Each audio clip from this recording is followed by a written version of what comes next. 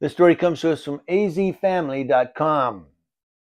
Out of Central Phoenix, there was a police shooting that sent a man to the hospital where he later died. It happened in a neighborhood on 20th Avenue near Buckeye Road. A Phoenix police spokesperson said just before 9 p.m., officers were called to a domestic dispute between a man and a woman. As the two officers were investigating the situation, they attempted to detain the man, identified as 26-year-old Juan Reynoso, but he pulled away and started running.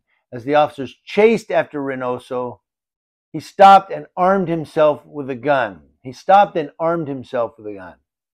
What do they mean, armed himself? Or they mean he pulled it out of his waistband, or did he stop and get it out of a trash can? I don't know. Sometimes I read into these things as literal. But the two officers repeatedly told him to drop the gun, and they eventually shot him. Reynoso was taken to a nearby hospital where he later succumbed to his injuries. Now, during the investigation of the shooting, investigators learned that the gun Reynoso had was fake.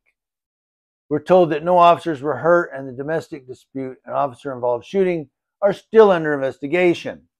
It's the 35th officer-involved shooting in the Valley so far this year, and the 46th in Arizona overall. 46 police officer-involved shootings in Arizona it's July now. 35th officer-involved shooting in the Valley in Phoenix.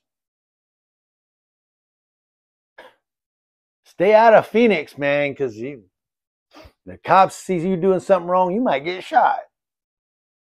Now, if there's 46 so far, then we're looking at probably close to 90 officer-involved shootings for the year by New Year's Eve. That's just based on, statistics, what we can guess. Approximately, right? Approximation. 46 officer-involved shootings in Arizona, 35 in Phoenix.